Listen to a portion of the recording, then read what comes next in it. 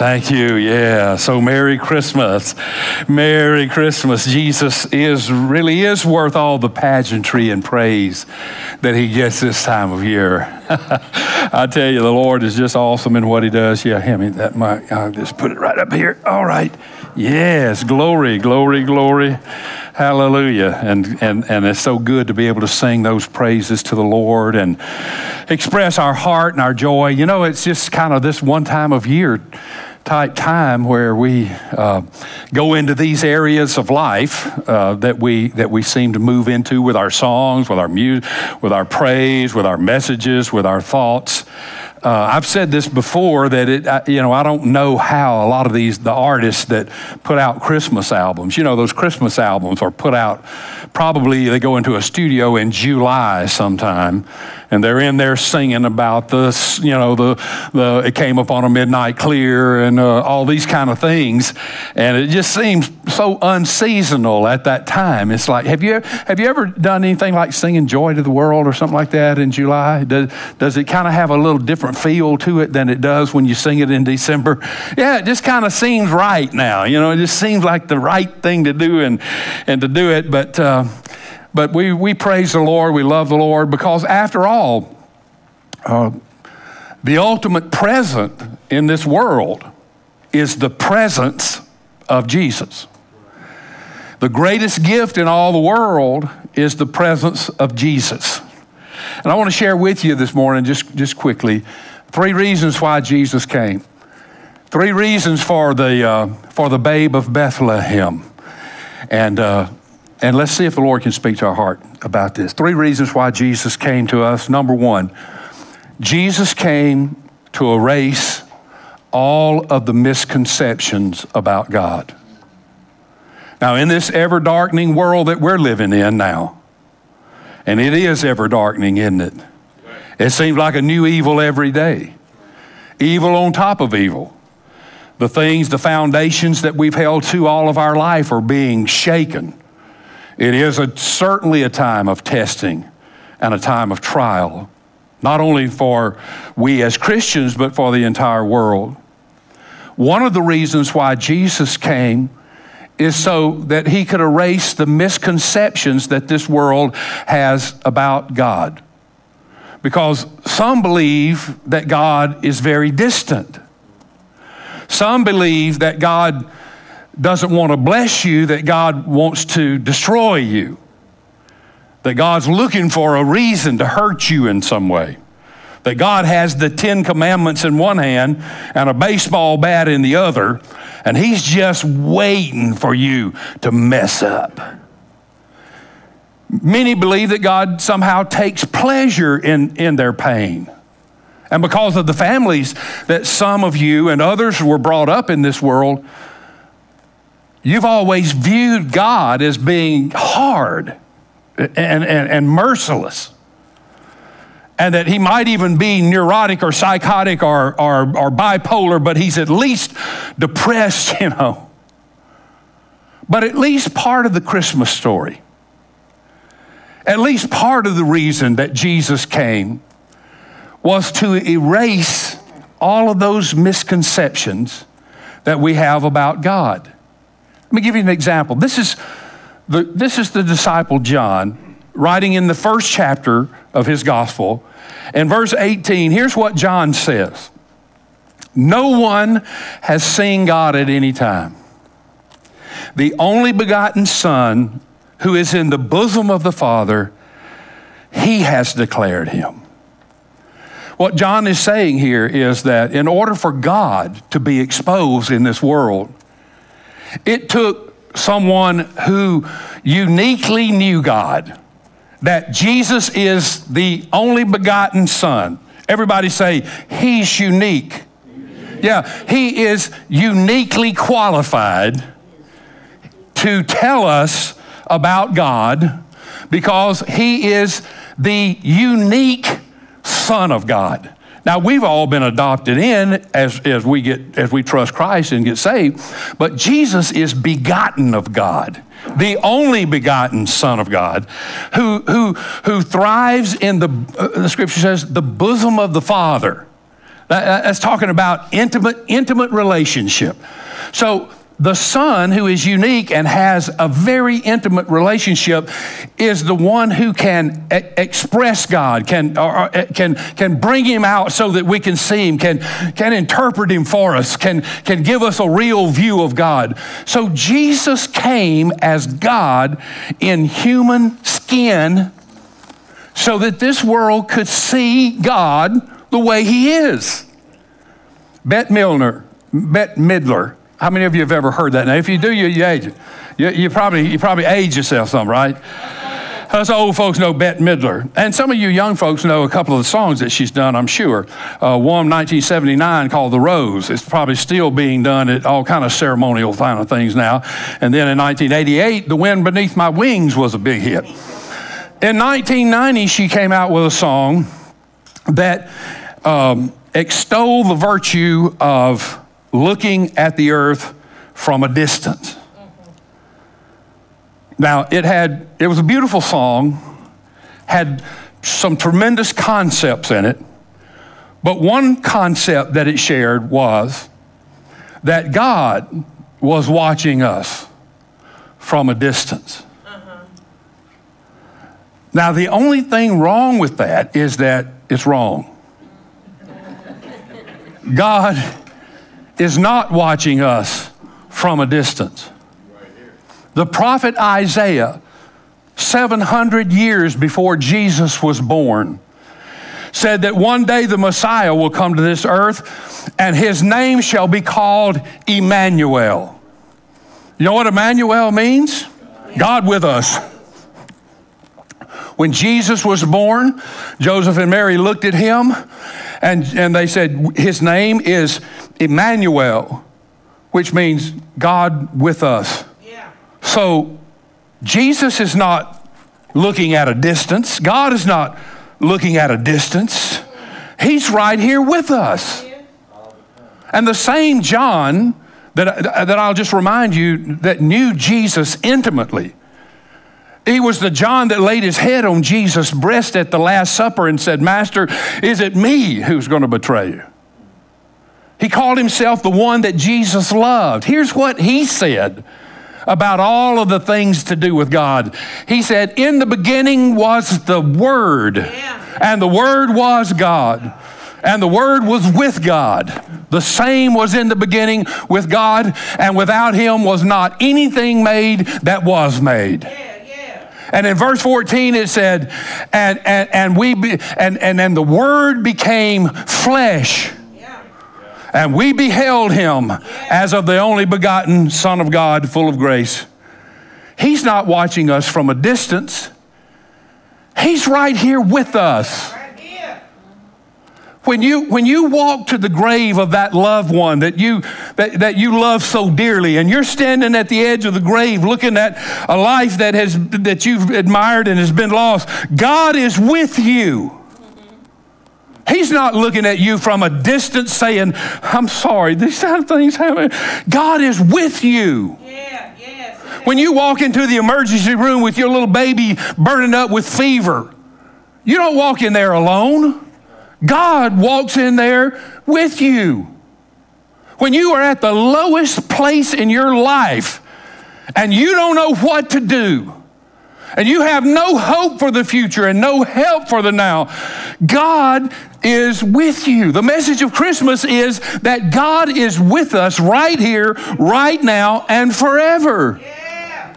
You know what Jesus came to reveal? Jesus came to reveal who God is. God is not this distant cosmic killjoy that you have the misconception of thinking. God is not like that at all. To reveal what God thinks, what God does, how God acts, how God feels, how God loves. Remember, Jesus went to the down and outs, the up and outs, the people who didn't believe in themselves. Jesus went and was a friend of sinners. That was one of the charges that got him crucified. This guy is a friend of sinners. So I don't know what your concept of God is. Maybe you think that God is some kind of cosmic holiness that's so far out there that he can't be touched. Maybe you think that he is unsympathetic and judgmental and harsh and can't be pleased and can't be enjoyed. But Jesus came and Jesus lived. He sought out people whose lives were broken and hurting. He wanted to be with them, and that's what Jesus is. Jesus came to show us what God is really like. Jesus was happy. God is happy. Jesus got angry. God gets angry. Jesus was excited and concerned and involved. Jesus enjoyed life. God enjoys life. God is not somebody sitting at a distance trying to take all the fun out of life. Are you guys having fun down there? Yeah, well, cut it out. Jesus came to show us what God really is. This is how God acts. This is how God feels. This is what God thinks about everything. He's walking around with flesh on so we could behold him and see him. And everything that Jesus expressed is how God is. Do you know that people love to be around Jesus? Especially sinners. They love Jesus. I submit to you that you don't like to be around somebody that makes you feel guilty or shamed or hurt or awkward in some way. You want to be around people that are kind and thoughtful and caring and you feel love you and care about you and are good, solid people. People invited Jesus to everything. A young couple in Cana of Galilee were having their wedding.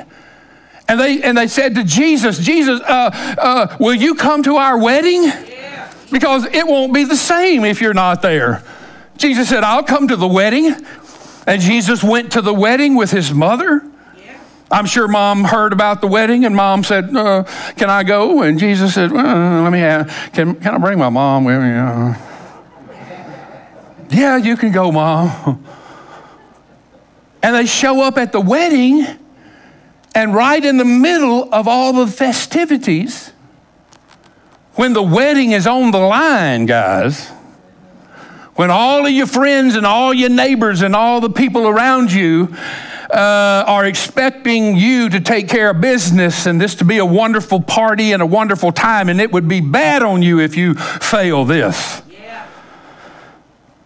You ran out of wine.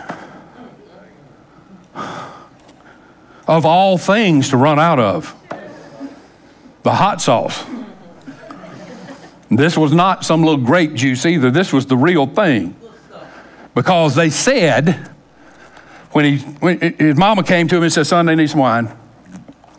He said, what's that to me? You know why he said that to her? Because he didn't know when his ministry was supposed to start. You know who did know? His mama. He went home and he was subject to his mother and father. You remember at the temple when he was 12 and they found him and they said, boy, you better get in that wagon and get in there now, and I better not have to tell you this again. And the Bible said Jesus went home and became obedient to his mother and his father. Say that again. He became obedient to his mother. He's Jesus. He's God. Yeah. Yeah. And he obeys his mother and his father.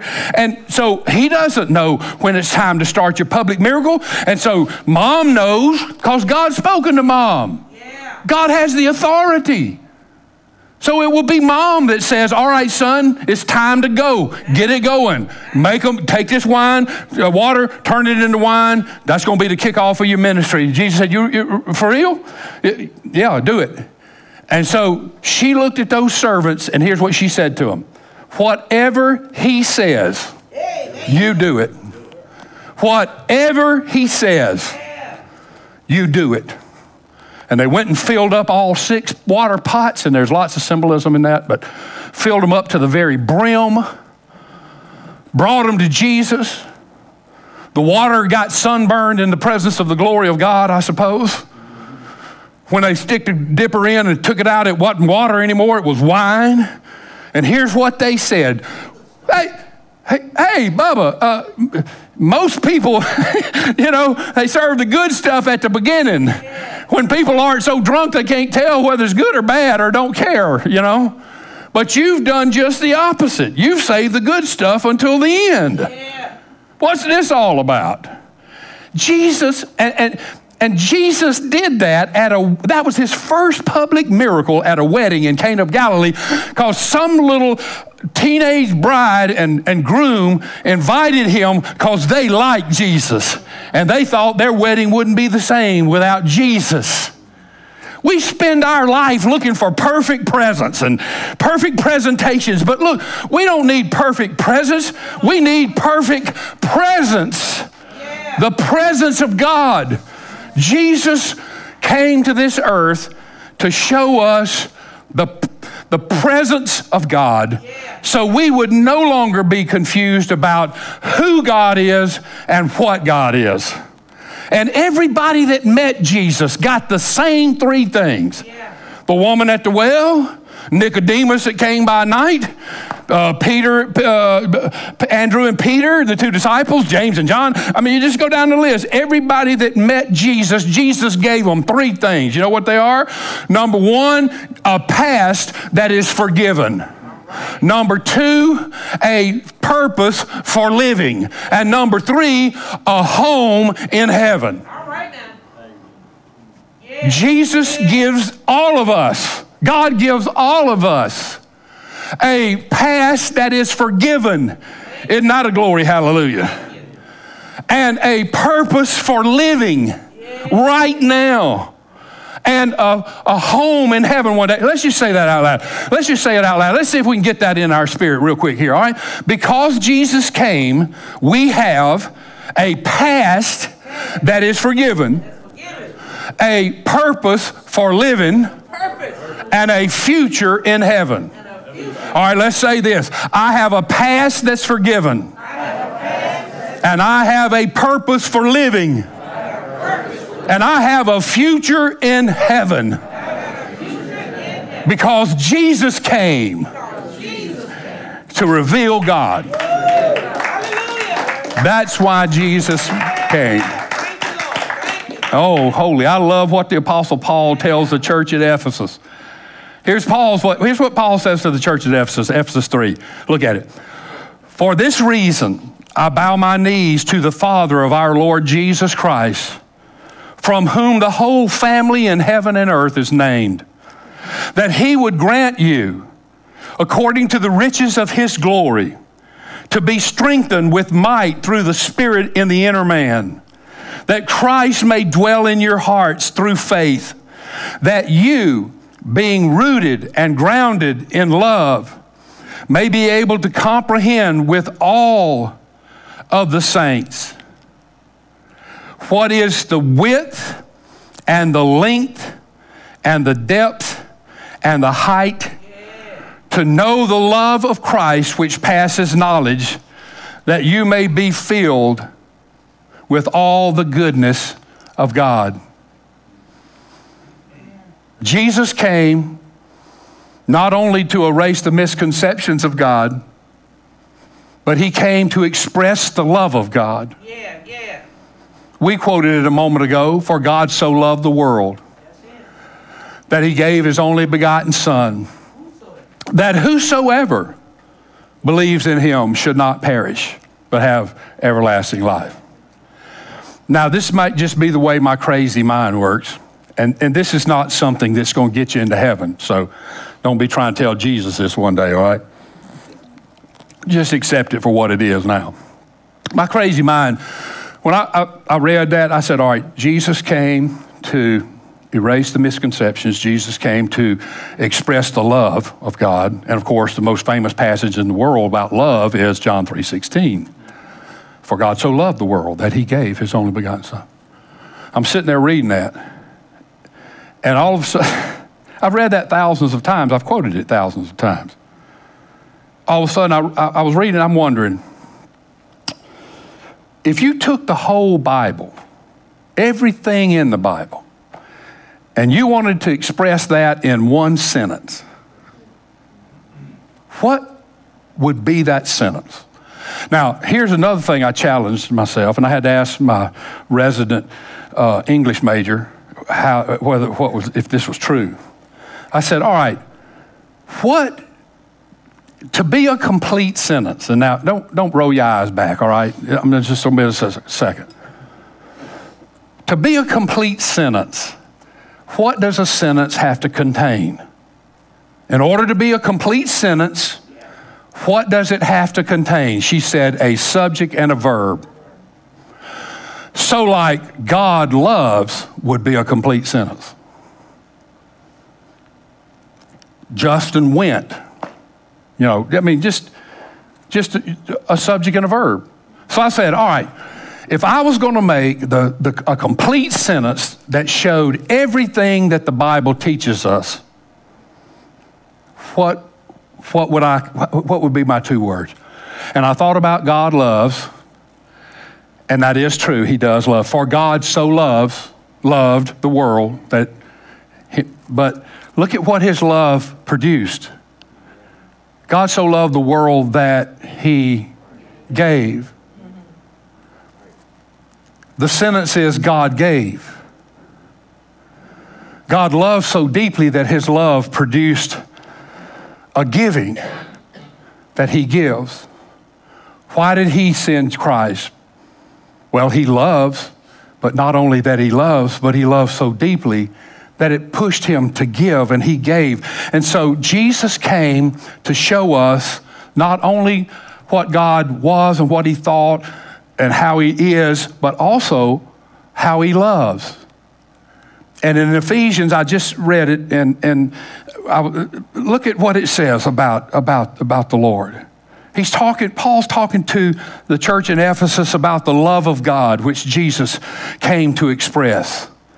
And he tells them, he says, I want you to get this so that you'll be able to comprehend with all of the saints what is the width and the length and the depth and the height of God's love for us. So, how wide is God's love?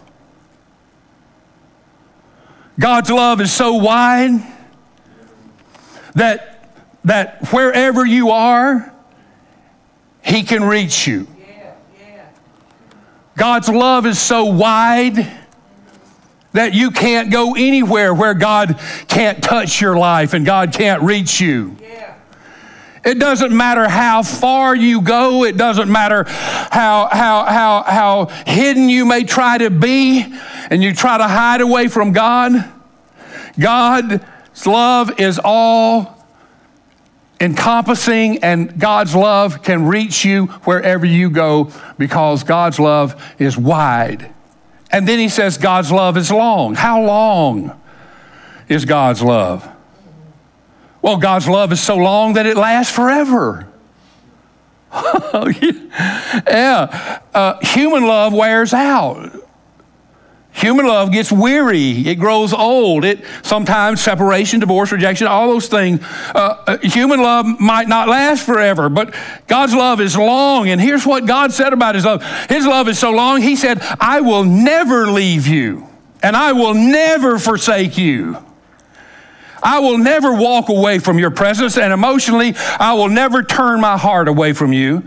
And when God says never, he means never. So his love is wide and his love is long. And then how deep is God's love? Well, if you could get in the deepest pit imaginable, the deepest pit that you've ever been in, God's love goes all the way to the bottom of that pit and reaches in that pit and picks you up. You don't know the depth of God's love until you get into something that is so deep that there's no way you're going to get out. And all of a sudden, the love of God comes down in the deepest pit, that down in there with. I submit to you that if the love of God didn't go deep into a pit, most of us here would never know the Lord. Because our lives were so deep in the pit of sin that the love of God had to go into the depths of the pit of sin and come under us and pick us up and lift us out of that pit and say, I'm still with you and I still love you and I can change your life. His love is high. How high is God's love? Well, it's high. His love is so high that he can overlook all the bad choices that you've made. He can overlook all the bad decisions that you've made. He can overlook all the mistakes and failures that you've made in life. That he can pick you up, look you in the eye, and say, you may have made a mistake, but you're not a mistake. And I can change your life. The love of God. Jesus came not only to erase misconceptions, but to express the love of God, how much God loves us, and that God will never leave us. He'll never forsake us. His love is so wide and so long and so deep and so high that we can't run away from the love of God. And Jesus came to express that. Here's one other thing that he came to Bethlehem for, and that is Jesus came to enable our relationship with God. You know, before Jesus came, we couldn't have a relationship with God. Not a real one anyway. Oh, we could try to keep the commandments, but that was a futile effort at best. So Jesus came because God wants to have a personal relationship with you. A personal love relationship with you that is real and personal. No, I'm not talking about some cosmic joy. I'm not talking about some solar experience. I'm not talking about something that you read about in an encyclopedia. I'm telling you that Jesus came because God desires a personal, are you hearing the word personal? Not corporate. We know God loves all of us, and we know that God loves the world. But we're not talking about God loving the world or God loving this church or everybody. We're talking about God loving you. You personal, that's right, Bill. Your personal relationship with God. And he wants it to be real. Not some phony, fake, plastic, dash Jesus bobblehead experience. He wants that experience to be real as love between my wife and I. I mean, as real as, and the sense is there that God is right there and he loves me personally and he wants to be there with me forever. Let me ask you a question. How many of you, when you die, you want to go to heaven and live with God forever? Let me see you. All right, put them down. All right, how many of you, when you die, you want to go to hell and you want to burn forever? All right, great. So we're in agreement, right? Everybody in here is in agreement. We want to go to heaven when we die and live with God forever. Well, why would anybody want to go to heaven when you die and not want to have a relationship with God right now? You know why you need a relationship with God right now? Because you need him right now. That's the key. I mean, hey, look, I know we're all looking forward to going to heaven one day. And I know all of us, we have an eternity in our future, and we want our future address to be such and such a Grace Street, downtown heaven. But your greatest need is now. And the reason I'm saying this is not because I think you're going to walk out that door and not make it back to church next week. The reason I'm telling you this is because I think you're probably going to live many years, barring the earth being here. You're going to live this thing many years, and you need him now. You know there's only one requirement for receiving Christ? And I know everybody thinks faith, and faith is important, and faith is something that you have to have. But let's go a little deeper than that. Let's go a little bit back before faith. What do you have to have? What does you say, Pastor? I want to receive Christ. I want to go to heaven when I die. I want to live forever, and I need Christ now. All right, what do I need? What trait do I need? What quality do I need? How can I approach God right now? All right, when I tell you, you're going to say, oh, all right, here it is. Humility.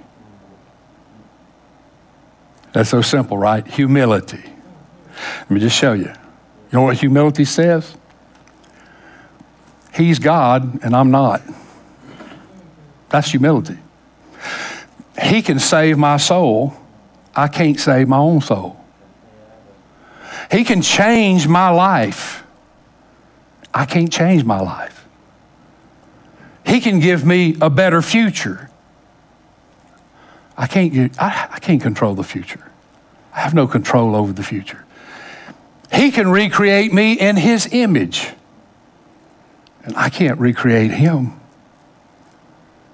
You know, this phrase we hear quite often now, and it's a good phrase.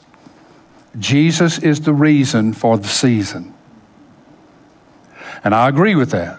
I agree that Christmas is about Jesus and the reason he came.